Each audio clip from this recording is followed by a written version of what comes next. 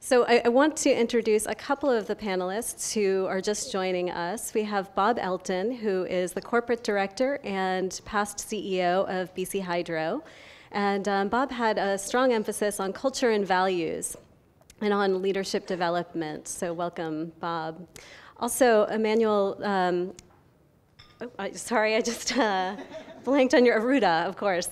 And so Emmanuel is with League Assets, and what's been coming to mind, actually, we had dinner last night, and I know that one of the real distinguishing aspects of this investment firm that you've developed is a focus on multi-generational values and investments, and that for you personally, you actually went away, you recognized that you weren't pleased with the way business was being done, with the way real estate deals were happening, and you had a really internal sense of what was right and wrong, an internal sense of your own values, and so you actually created a credo by which your company works from, and in a relatively short period of time, you've built up an asset base of over $1 billion.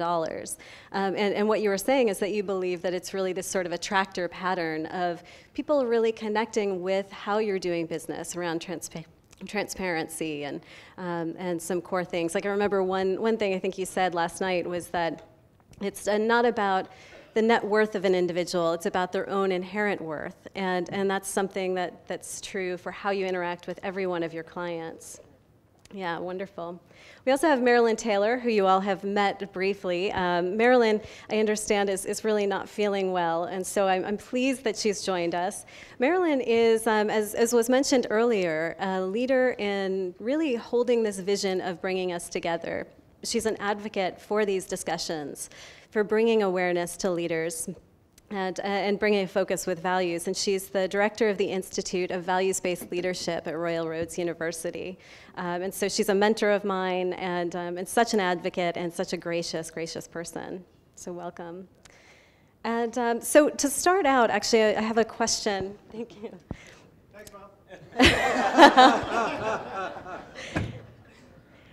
I have a question for Bob. I don't know how many of you can even show a share of hands read the Harvard Business School article that was on creating shared value last year that came out. A couple of people in the room. So what it's focused on how can we move beyond corporate social responsibility, that this idea that corporate responsibility and corporate competitiveness is mutually tied to the success of a community. And so it's not just how the impact of what a company does. So looking at, what are the outputs of your particular company, what resources is the company taking in, and what's the impact on society. But actually taking it a step further, looking at your stakeholders, looking at how your suppliers and your distributors are making impacts. And Bob and I got into a conversation earlier about this idea of trust. I guess he recently returned from the World Economic Forum. He was heading a committee on renewable energy, is that right? Yeah. And the conversation of trust came up. And so how can you trust your distributors, your suppliers, and how can you start to create a level of accountability that goes beyond your own company? Okay, thank you. So it's a great question, or several questions that you just asked. And of course, I'm probably not going to quite answer them, but that's okay. Because what I'd like to do is relate what you just said to the two speeches we've just heard. When I heard, they're both inspiring in different ways. But the first thing you said, Tor, was you drew a contrast between the kind of experience that James was talking about and the kind of experience you would talk about. And I think that contrast is at the root of the problem. In other words, if we think that the only intense experiences, worthwhile experiences we can have are in situations like the one you described, James, where life's at stake.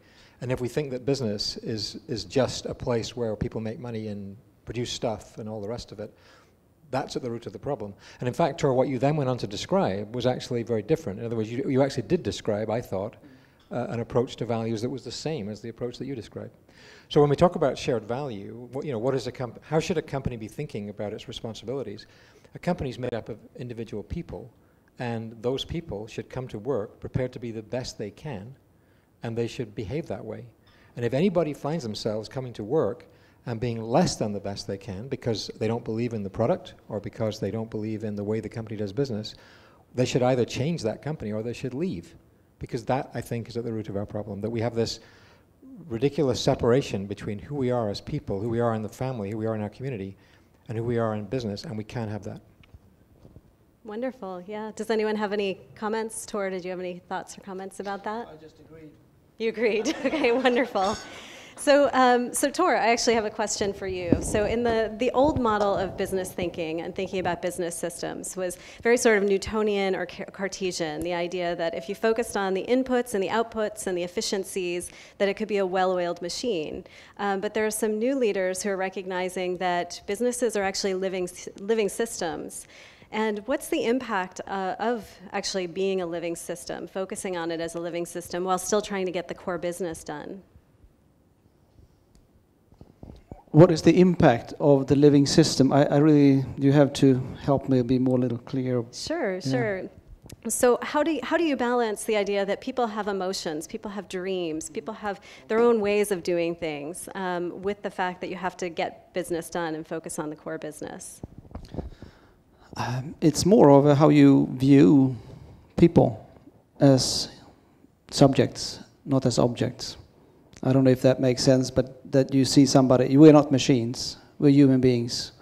We have emotions, we have things that we value, we have dreams.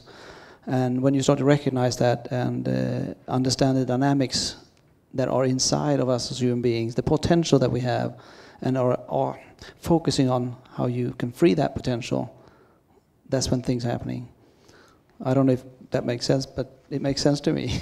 Yeah, that's great. I'm also curious, Bob, what your thoughts are. I noticed that you had, I just noticed that you had a book on your resource list about systems, or about looking at living systems.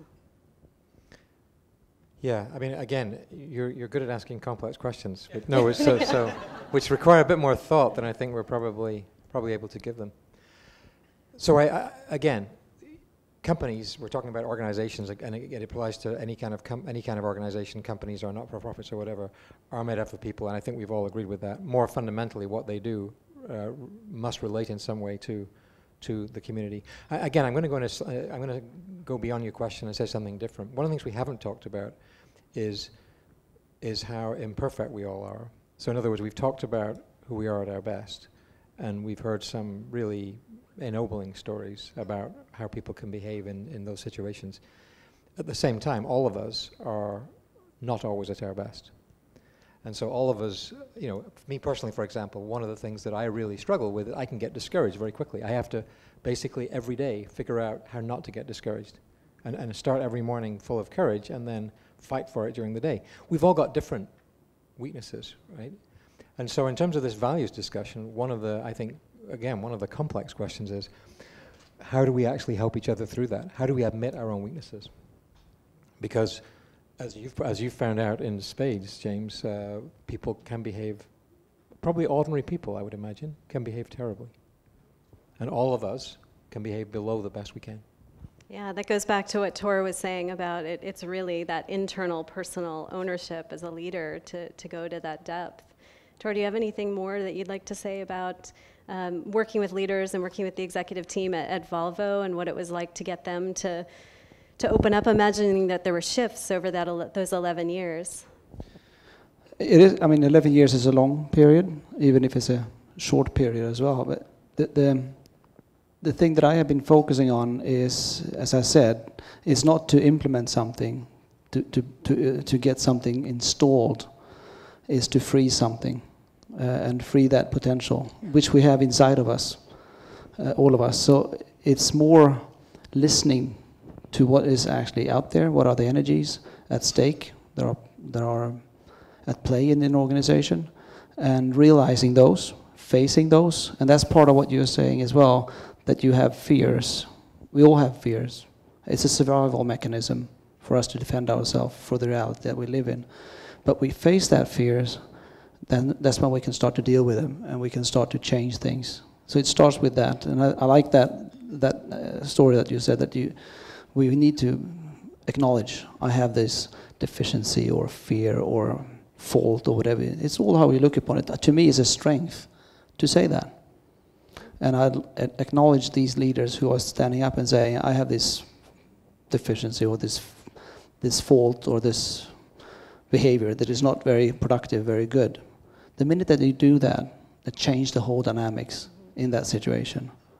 So it's more to create the space for that to happen. And that is the job that we need to focus on. And that's not only a culture manager's job, that's every manager's or every employee's job to create that environment where you can share that. Because then you untap the potential. Yeah, go ahead, please. Just share my experience as well.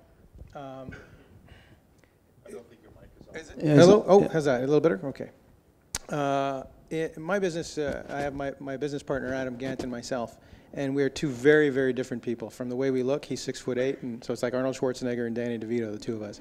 And even our focuses, where Adam is always constantly looking and pushing for growth, and that's just his predisposition. Mine is to look for ways to remove the hindrances to growth. And then the way I look at it, growth just happens more automatically. And there's many ways to do that. So the machine of the business itself, but I also think of people sort of as wet machines. You know, if you watch Star Trek, we're bags of mostly water. And depending on how much sunlight we got or sleep we got, did we eat enough, are we in the middle of divorce or whatever, we're going to behave completely differently than when we're at our best. So that's stuff that's kind of hard for the leader of an organization to do anything about on that kind of individual level, especially when it comes to some sort of a personal crisis that can take a long time.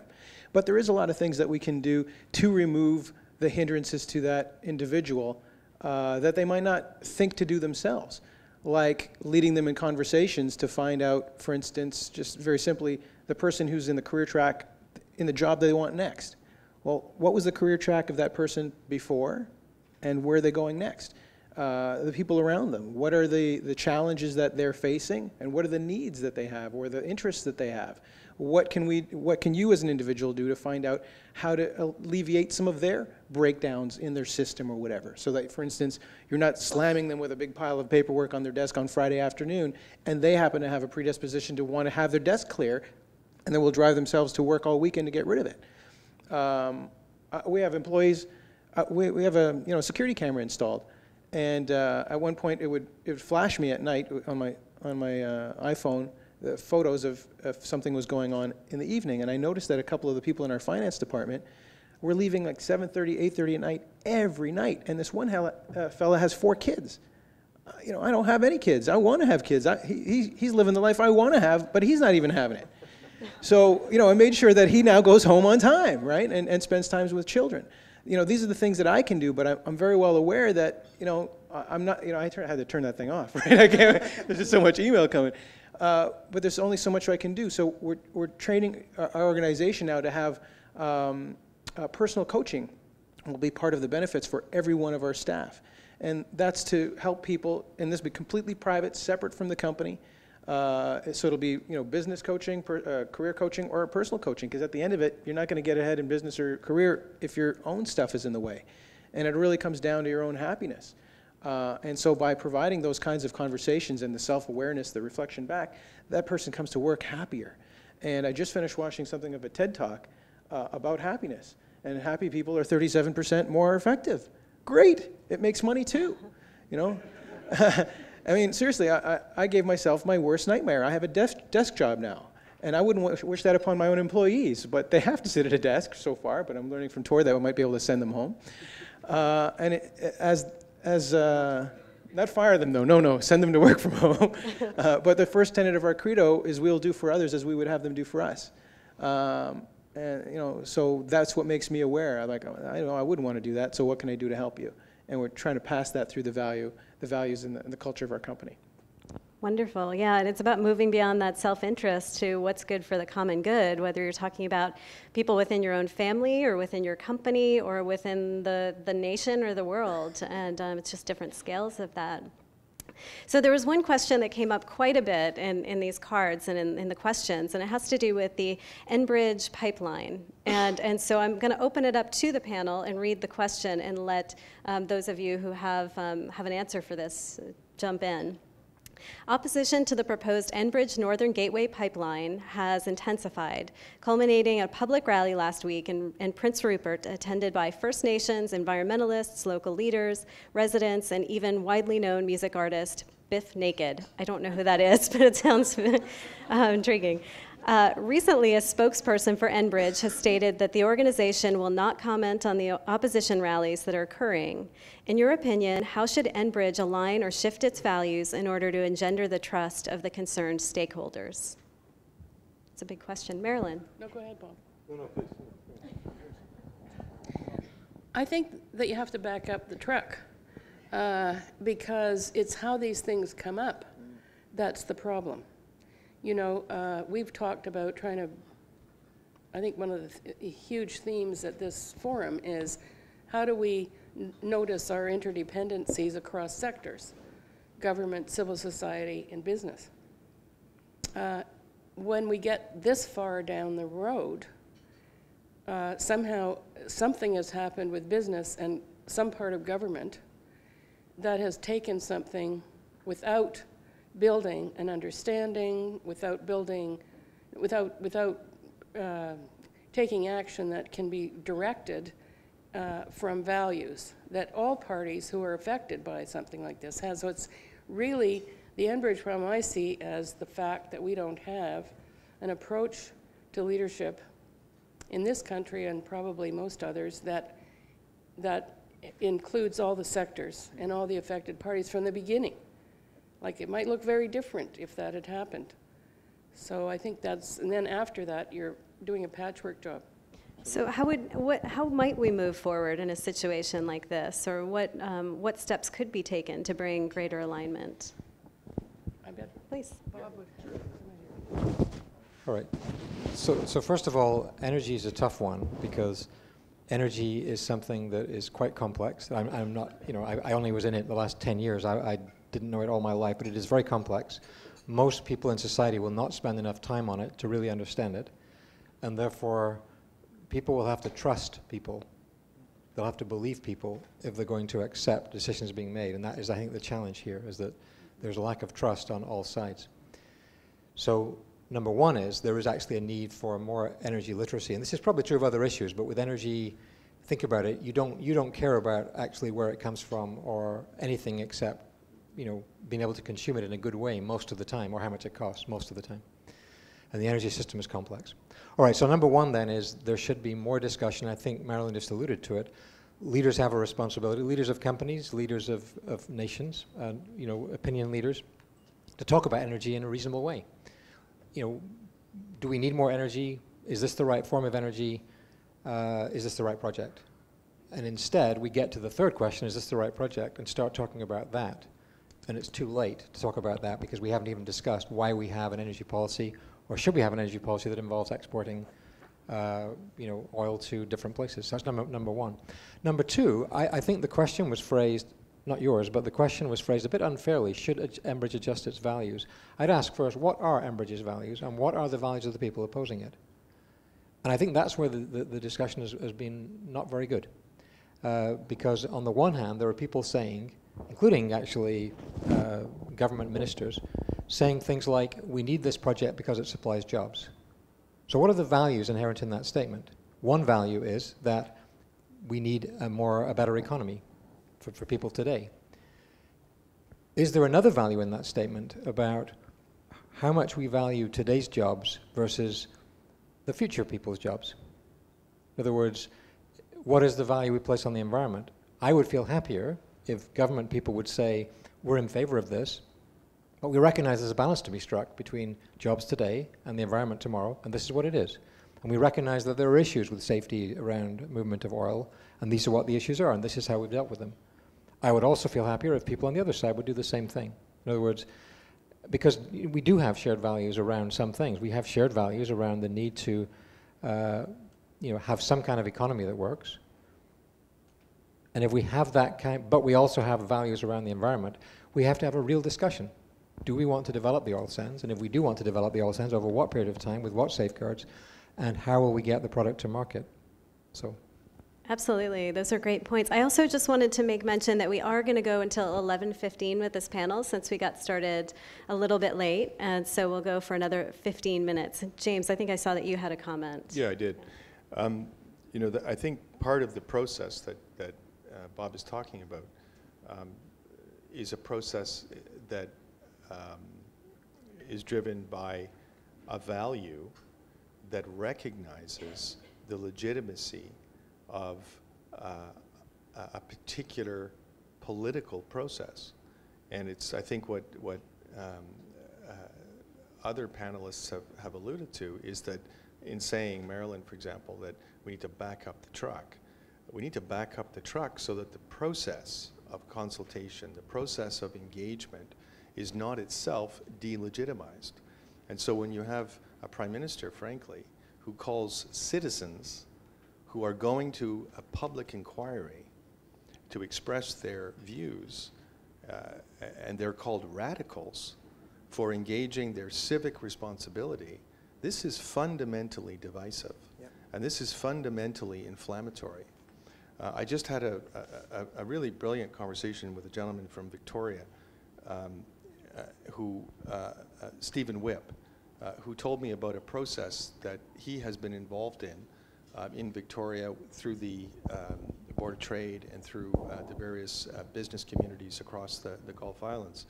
And it's a process that's called appreciative inquiry, a process that engages the broad community in a definition of core values that drive business. And I think that is another form of a legitimate process, for defining the values of Enbridge, the values of the community, and so on and so on. And we also, though, have a formal political system that we must protect. And when members of that system, elected members of that system, and not just Prime Minister Harper, but others, engage in the kind of vituperative attacks on citizens, this is fundamentally wrong.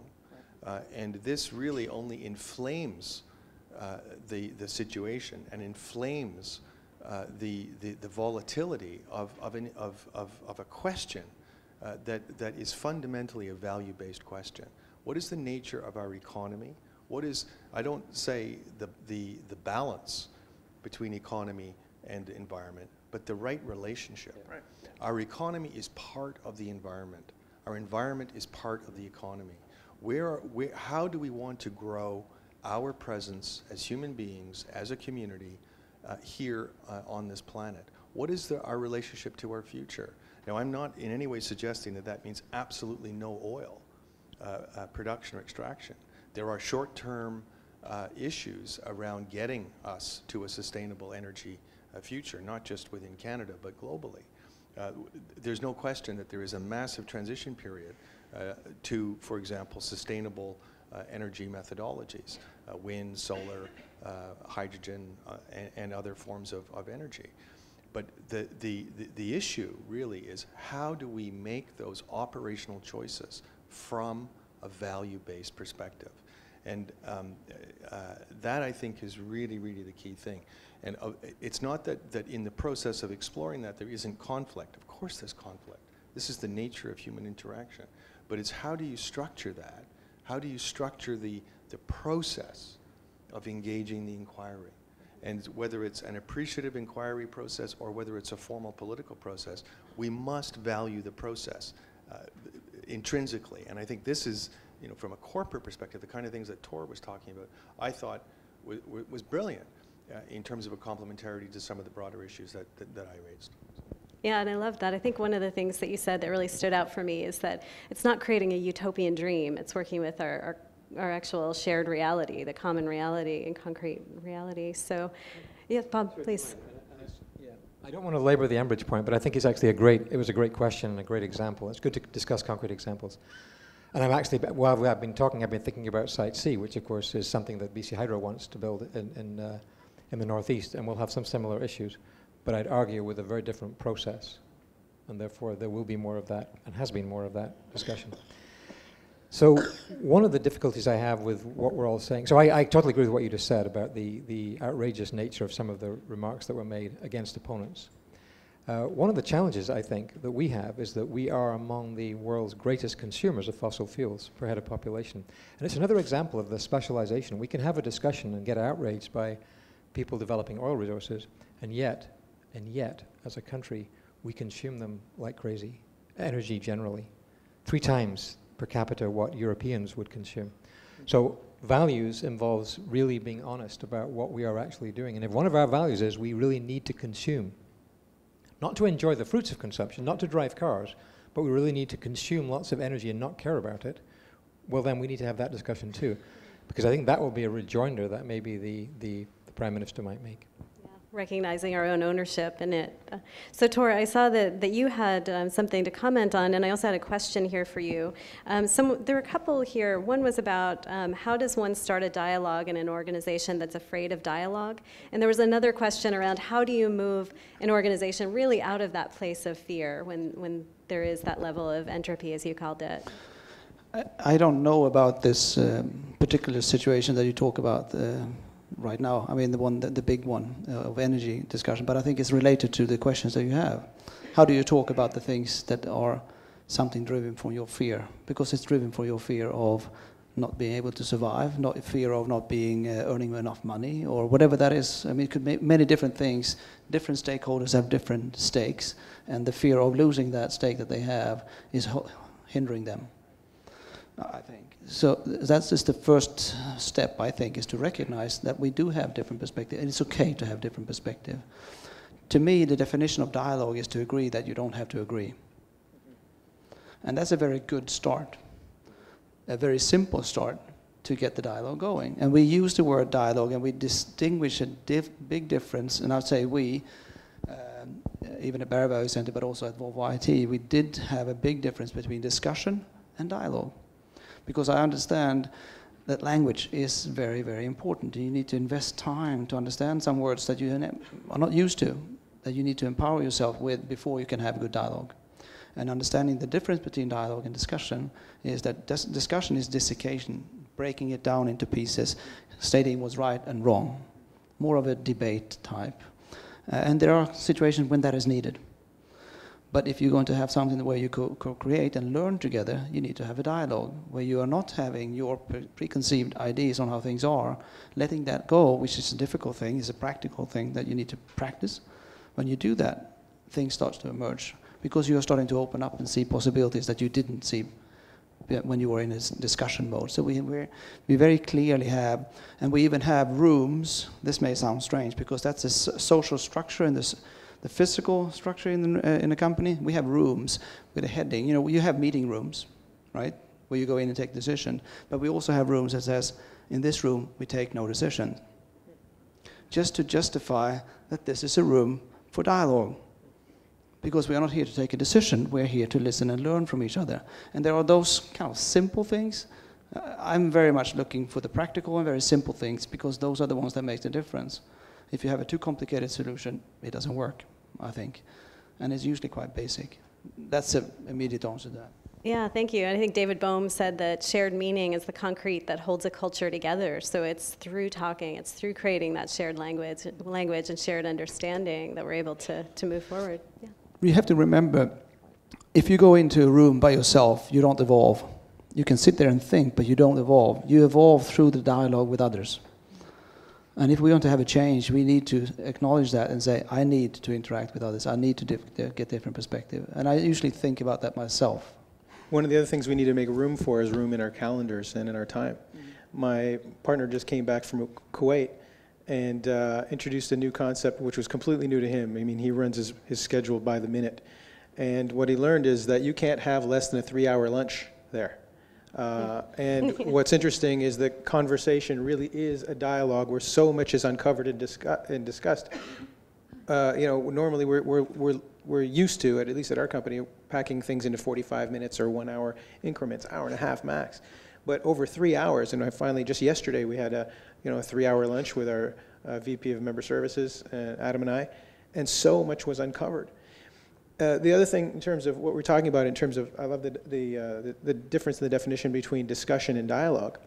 And I realized my own context had a lot to do with talking. But we have to also, on top of that, along with that, have to have the focus on our listening. So what are you listening for in a conversation as a leader? Every one of us has our winning strategy that we may not be conscious of, but we're always listening for that. And when that is not in a conversation, we tune out, we get angry, whatever, and we leave. But we have to go into every conversation fully present and listening. The other thing is, with whose ears are you listening? You know, I have it that many times we come into a conversation with a context, for instance, that I am here as the Prime Minister of Canada or the leader of an energy company, and along with that title comes this context of these are the kinds of decisions I'm going to make or the kind of negotiation stances I'm going to take. And when you have those ears on and you're listening for just your opening to speak and push, then nothing happens. League Financial Partners, we have been really successful with creating land deals with First Nations people. We're building, we're actually going to, I don't know if I can announce this, but we are. The Tawasin, on Tawasin here, we're going to be building a big mall on their land. We did one with Chilliwack at Eagle Landing and another. And it became from this open dialogue in the way that we have in working with business. Since the very, very beginning, I've always imagined League, thinking of gears. You ever see those fancy men's watches where you can see right through and see all the golden gears and how they turn together? That's my vision of League. I want everyone to see how the golden gears fit together, turn together, so that there's no questions. One of the things that I was saying yesterday at dinner is the thing that drives me nuts is people often say, well, it sounds too good to be true. And that just, you know, everything is supposed to be this good. Everything else is supposed to be not good enough by comparison, but we've all had our standards eroded by mistreatment, mismanagement, underservice, and whatever else. And honestly, I think that mistrust or lack of trust is sand in the gears of the economy. Think about it. If I don't trust you enough to have the conversation, everything slows down and none of the other parts can move. If I don't shake your hand right away, if my handshake, I'm not sure it means anything, or your handshake means nothing, I'm not going to sign that piece of paper. And once the piece of paper is signed, how do I know that you're actually going to move on it? And when? Are you going to start today or next week or next month? Is my work going to be on the top of the pile or bottom of the pile? Which comes back to my leadership and my organization and the ecosystem that I have around it. Are the values of the people that we choose to do business with reflecting the values of League? Because those people are lawyers, are accountants, or whatever, who are talking to other people on our behalf. We engage them. And the presupposition is that they're like us. And if they're not, they're just slowing things down. And we've got a big, big vision at League to change the world, and we don't have a lot of time. I mean, my business partner has a 40-year plan. I don't know anybody with a 40-year plan. So I did a lot of talking. Well, you got that. No, it's wonderful, and I actually am wishing that we had more time. We actually Tor, and I know Bob had a comment, and we're actually past time now, which we will have time for you to ask questions and to network at the end of this. But I am hearing a theme from my conversation with Bob about trust, what you're saying about trust. I also think that there's a much larger conversation about what are values. I was at a conference at Wharton, and every speaker talked about values, every speaker talked about culture, but I think it's something that how we do it and how we work from the bottom up is something that each of us has a responsibility toward. May I just make I had an interesting experiment that I played on myself along this class that I was taking this weekend, and everyone's got paper in front of them. If before you leave today, you will write down on one stage of paper all of your high-minded values, okay? World peace, my family, whatever. All the highest-minded values you can think of until you're done. Then take the next stage of paper and write down what other people would see or would determine are your values based on where you're spending your time. Is it, for instance, doing New York Times crossword puzzles? You know, because you spend so much time on that. Is it playing with your iPod or iPad? Is it surfing the internet? Where are you spending your time? And really, is it in line with your high-minded values? And for me, once I saw the disconnect, it wasn't like I was doing terrible things. I just wasn't working on my high-minded values. Mm-hmm. This was a really transformative weekend for me, where I said, wow, there's a lot of stuff that I can just drop. I mean, these high-minded values are always there. They're the value underneath that drives everything I do. But now it's time to me to put my time and my energy into action. And when people say, by the way, that you don't have enough time, the formula for more time is energy plus focus. Wherever you focus your energy, that's where more time appears. And some of these other things will drop off that list. Great, thank you. How do you walk your talk? Check your calendar and your checkbook. Did Tor or Bob, did either of you want to have any final comment before we wrap up? No. Just a brief one, and I guess it gets to the question of how do you talk to an organization about values. And I was just thinking, if I was to go home tonight and say to my wife, look, we need to talk about values, I can imagine it could be a tricky conversation because she'd immediately wonder whether I was implying that she had a problem. Yeah. And so I think you do it very carefully. You may not even mention the word values. Right. It may be that you're just saying, look, we have a business need here. We have to build trust with, like, for example, if you're at Enbridge, I can imagine having that kind of discussion.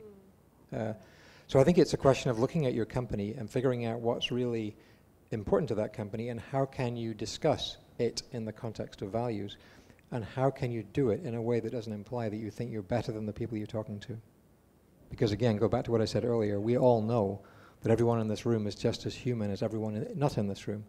And sometimes we can forget that. So that would be my, and think about who the people are you're actually talking to. In BC Hydro, a 50-year-old power line technician or engineer, different conversation, I suspect, than the conversation that you might have or you might have. We're all different.